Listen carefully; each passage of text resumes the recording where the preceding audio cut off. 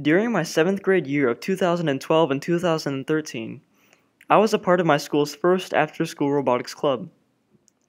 As a team, we participated in regional competitions that used LEGO Mindstorms as programmable robots. The flexibility of LEGOs made programming and building the robots simple. The organization that managed these competitions was called the FLL, or First LEGO League. Although we may have been rookies, our coach was known for his mentoring of the Sigma Cats, a high school team that participated in much more advanced robotics leagues.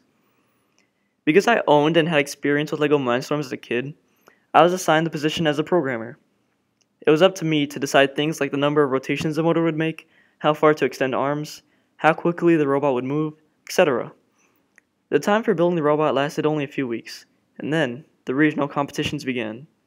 As a team, we participated in 3 regional events, but unfortunately, we could never surpass the more experienced teams.